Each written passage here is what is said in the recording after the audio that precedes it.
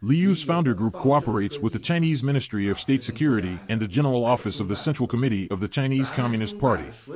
All the documents in the CCP General Office contain encryption codes. So what are CCP's top secrets? In fact, any Chinese characters used.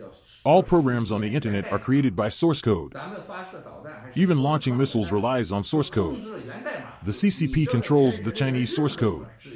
No matter wherever and whoever uses the internet, as long as you type in Chinese, the CCP can control it. This is the electronic typesetting and digitization of Chinese characters done by Mr. Wang Xian from the founder group of Peking University. Otherwise, it would have been developed by the West.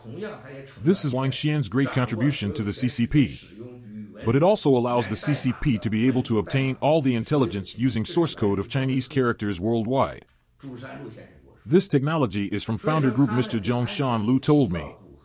So, the founder group worked closely with the CCP Security Ministry, Intelligence Department, and Central Office.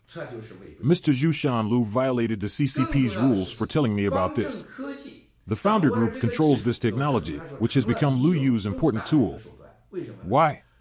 The source code and software development system used by the Shanghai Futures Exchange, Shanghai Stock Exchange, and Shenzhen Stock Exchange all come from founder group. That's why he said that the founder group controls all top secrets in China, including tampering with security exchange transactions. Everyone must feel surprised to hear this. Anything you see online might not be true. Who can change it? Liu can.